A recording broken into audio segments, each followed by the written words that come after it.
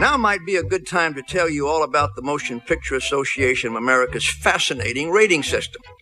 Now, if a family wants to see a movie and it's rated G, then everyone can go. Mom and Dad and Buffy and Jody and Grandma and Grandpa and even Sergeant Scruffy.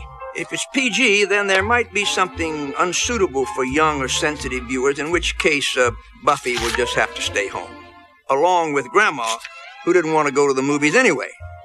Now, if the movie's rated PG-13, then... Jack, we're ready for the next scene. You're gonna have to wait.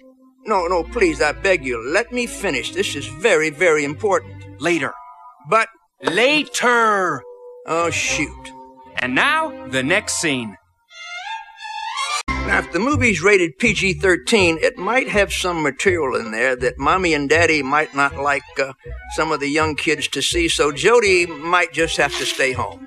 Bye-bye, Jody. Now, if the movie's rated R, then it's going to contain some adult material, in which case a dad who's got a lazy tummy will probably want to stay home. But if the movie's rated NC-17, that means that kids can't get in. Only adults can get in. Mom doesn't want to see adult movies. But Grandpa was in the Army, and he's not bothered very much, and so he decides to stay along with Sergeant Scruffy, who's just a dumb dog anyway. I hope that explains it. Now, back to the cartoon.